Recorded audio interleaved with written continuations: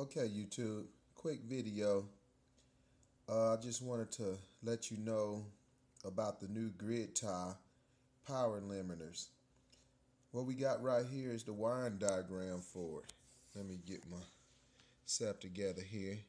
Okay, we got this blue wire right here. This blue wire right here is going to be this wire here with the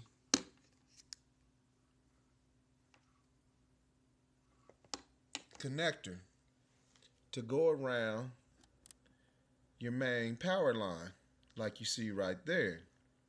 Then you have this black wire right here. That black wire is your power lead coming from your inverter here, going into the power limiter here. Then you have your signal wire right here. And this wire would be your signal wire here. Your signal wire plugs in to the grid tie right here, and it comes around and it plugs in to your limiter box right here on A or B, whichever one you want to use. This box is designed to run 2 grid ties. Now what this do is you have your same DC input right here. You come off your solar panels or your battery bank, whatever you want to do. You go into here. Then you're going to come out on this end right there. See, you got your little LED display. You're going to come out right here with your power cord. You're going to come around and it will plug into here or here, whichever one. This is capable of running two 2,000 watt grid ties.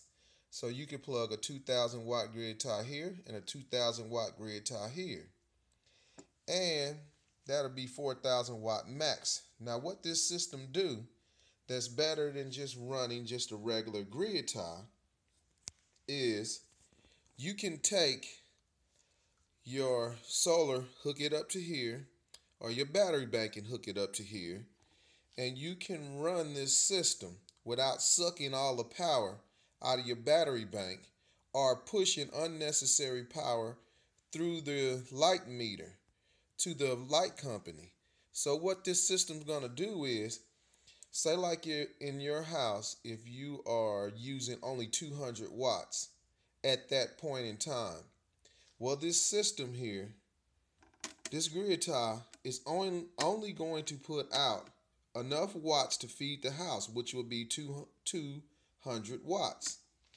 This right here limit the grid tie from putting out unnecessary watts, because a regular grid tie will put out the full 1,000 watts if it's capable of doing that. So this limit it down to stop you from putting your power into the grid unnecessarily.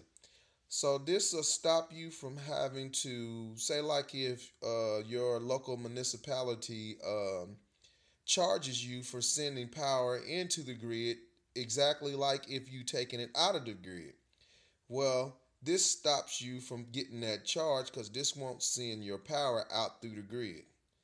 So stay posted, subscribe to my channel. I'm going to read these instructions and figure this thing out, and we're going to start doing the installation, and I'll take y'all along for the ride so you can see this thing get put in and installed and how it works after I get it in. I'm going to put a link in the description to where you can go and see this thing in action.